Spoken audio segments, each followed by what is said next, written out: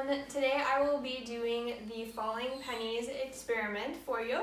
What you'll need is a 3x5 note card, and you'll fold it first in half, and then you'll fold it in thirds on each side to create these little flaps for the pennies to sit on. Then you'll need at least 2 pennies for each time you'll want to do the experiment. So I would use this as an introduction to forces, gravity, and Newton's second law, so at the beginning of an experiment. And I would ask students to predict that when you flick the card with a penny on each side, which penny will hit the ground first. So let me show you how to do this.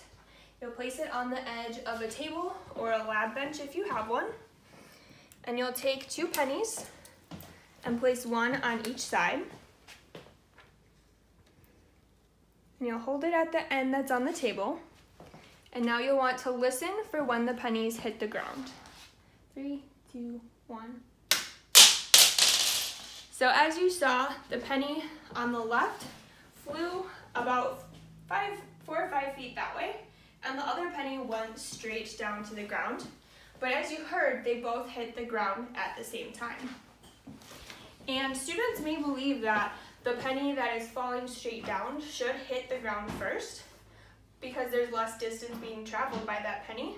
But because we released the pennies at both at the same time, gravity started acting on them at that same moment.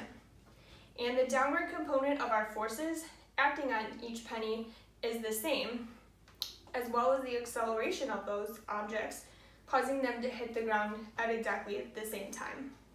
This is why, regardless of our initial horizontal force of 1 penny flying in this direction and 1 penny going downward, they hit at the same time. We can disregard air resistance in this case because the pennies fall such a short distance. Thanks for watching, and remember to think like a proton and always stay positive.